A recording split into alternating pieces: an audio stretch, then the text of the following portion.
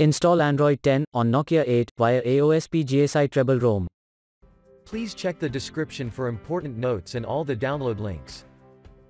First download ROM and GApps packages, then transfer the downloaded files to the phone storage, link is in the description below. Step 2. Boot your device into TWRP recovery. Once in TWRP, click on Wipe, Advanced Wipe, and select the check boxes, as shown in the image, excluding internal storage. Step 4. Swipe the button to wipe the device. Step 5.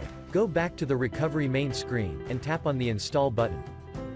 Step 6. Navigate to the storage, and select the GSI ROM file.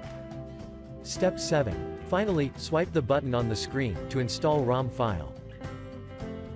Step 9. After GApps flashing completes, select Wipe Cache and dalvik from bottom left side of screen, and swipe to wipe. Step 10. When the flashing process is complete, hit Reboot System. That's it, you have successfully installed the ROM on your device.